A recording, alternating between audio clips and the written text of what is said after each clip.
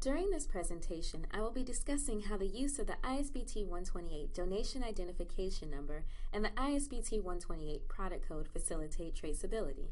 ISBT 128 supports traceability through the combined use of the globally unique Donation Identification Number and a product code.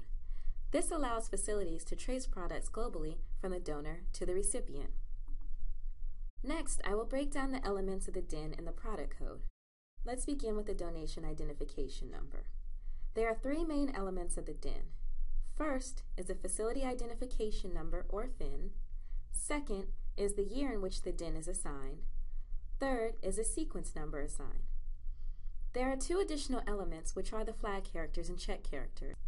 It should be noted that both are associated with the DIN, but are not actually part of the DIN itself. They are intended for process control and are not part of the unique identification of the product. The DIN itself is 13 characters long. In this example, the first 5 characters identify the facility that assigned the DIN, followed by the 2-digit year the DIN was assigned, then a 6-digit sequence number, which is assigned by the facility. You will notice that the flag characters in this example are rotated 90 degrees clockwise. This is done to make them visually different from the DIN. And the check character follows with a box around it to clearly distinguish it from the DIN. ICCBBA maintains a database that uniquely identifies all registered facilities, which contributes to the traceability of the ISBT 128 standard. Each facility is assigned a unique 5-character facility identification number. In the previous example, the FIN S5009 was used.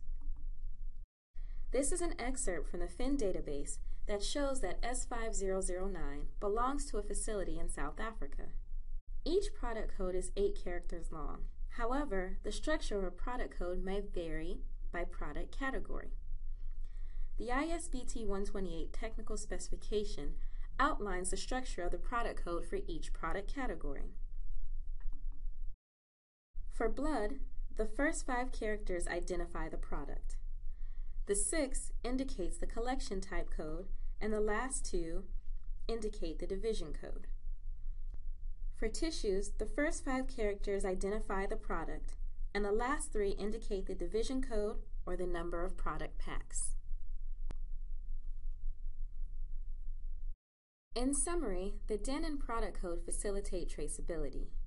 The DIN allows a facility to trace products globally from the donor to the recipient. The product code allows you to uniquely identify the product.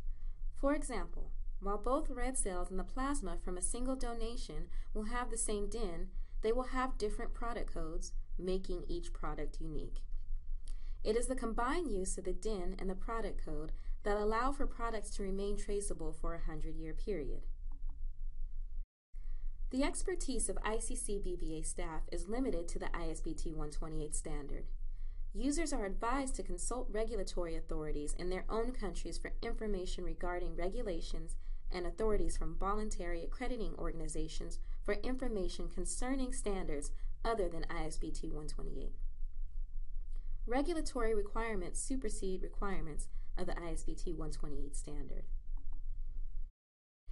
If you have any questions or comments regarding the information in this presentation or anything else ISBT 128 related, you can contact the ICCBBA Helpdesk at ICCBBA@icba.org.